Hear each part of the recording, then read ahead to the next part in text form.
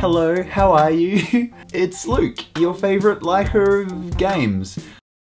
It's been almost exactly a year since I did my last Q&A on here, so I put the call out and you guys well and truly answered. I have a lot of questions this year, so I'm gonna hit straight into them. Let's go. First question, any advice for a new InstaGamer?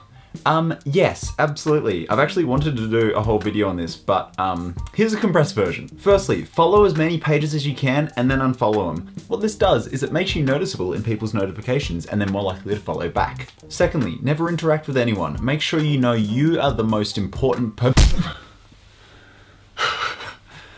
No. Firstly, post about what you love. That is like the most important thing. And enjoy posting. If you're not enjoying putting photos and videos up on Instagram, like, why are you here? Secondly, make friends. Don't stay in your own little bubble. Reach out to people, talk to them, comment, like, interact with people and they'll interact back. And it's not about like growing numbers, it's just about like building friendships, you know? These people are super cool and you all have this wonderful, wonderful thing in common. So that's so important to me. A lot of people see Instagram as like a business, and sure, it can get businessy and that's fine, especially if you've got a high number of subs and you want to turn it into something, which is fair, there's nothing wrong with that. But I know for me, like I didn't even change my page to a business profile until I hit 10,000 followers, which was just recently. For me, it's all about just hanging out, you know? There's nothing else to it. So I've always stayed away from like shout out for shout outs and like pods and like tagging people in my photos. These things do work, but I don't need them. I just post what I love and I talk to people that I like, and I get so much enjoyment out of just those two things, you know? That's why I'm here. So yeah, that's my advice for any newbies. Just do what you love. Ah. Next question. Are you able to do a handstand? Let me tuck my shirt in.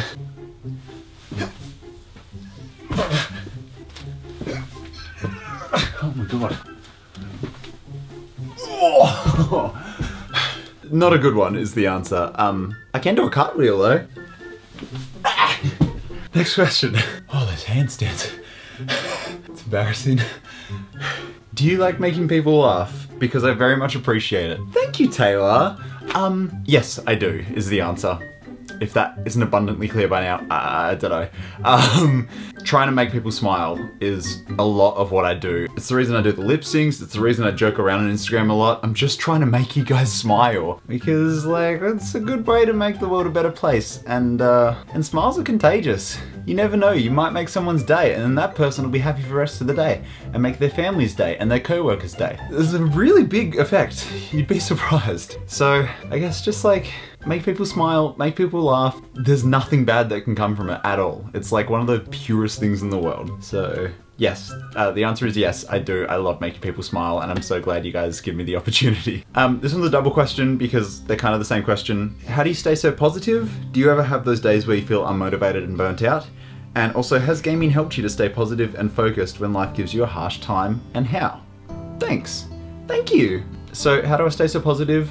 I don't know. I just feel like I'm a positive guy. I try to make people smile and I also feed off that as well. When I do make people smile, the smiles come back to me. So I guess that keeps me smiling a lot. But I mean, I have my sad days and you'll occasionally see it peer through on Instagram. The thing about Instagram though is it doesn't matter if you're trying or not, everyone puts a version of themselves online. And like, I'm not always the happiest, bubbliest person in the world. I put that forth to try and make you guys happy, but you know, I have sad days, I have sad nights, and I've sort of gotten to the point where I'm like, that's fine, there's nothing wrong with that. Sometimes you can be sad and that's okay. Yeah, I don't know. I'm not a therapist, so I don't really want to talk about this too much, but I just know what works for me. And has gaming ever helped me with staying positive? Yeah, absolutely. I had a hard time almost a year ago, and it was around when Xenoblade Chronicles 2 came out, believe it or not. I played that for like 10 hours a day for 8 days, I think. Straight. And that just kept me distracted from the problem at hand, which probably isn't a good thing in retrospect, but it did help me. It did help me focus away from the thing, and you know, it was good while it lasted. And then when I was done, I could take some time to process what was going on. And I'm sure you guys have stories like that too. Gaming can help with a lot of things like that. There was a game I played earlier in the year called That Dragon Cancer, which is so sad. It's about a kid who gets cancer and it's based on a real life story. But like, that's the kind of game that could help you work through like grieving processes and stuff. There's a lot of games with a lot of emotion, and if you're struggling with something like that, do some Googling and you might find that these games like really help you process stuff like this. Who knows, who knows? Favorite game of all time, and give us a really good reason why. Easy. Zelda, Ocarina of Time. And I've always said this, probably because partially I do have a nostalgia factor attached to it, but like the fact that it's this old, is a 3D, like early 3D game, and is still amazing by itself is a good enough reason for me. But then on top of that, the memorable characters, music, world, everything about this is just perfection. I adore this game. What do you do to get into your creative zone? I don't know if I have a creative zone, and I know a lot of you guys think I'm like this super creative dude, but like, my creative zone's almost like scrolling through your guys' feeds. I get little bits and pieces and ideas inspired by you, and I like to remix and remake and shuffle things to work in my own way. I guess make my own versions of what you guys are doing, and that's a fair bit of my feed, to be honest. As for like original ideas, I mean, you draw creativity from everywhere. You know, I could be sitting in the car and I'll get an idea and I'll just jot it down when I stop, or I could be sitting at the office and I get an idea and I'll just like note it in my phone. So yeah, for me, creativity's everywhere. Use the notepad in your phone, jot down ideas when you get them, and then make them into something. It's as simple as that. What are your favorite PSP and Vita games? Because my love for handhelds is infinite.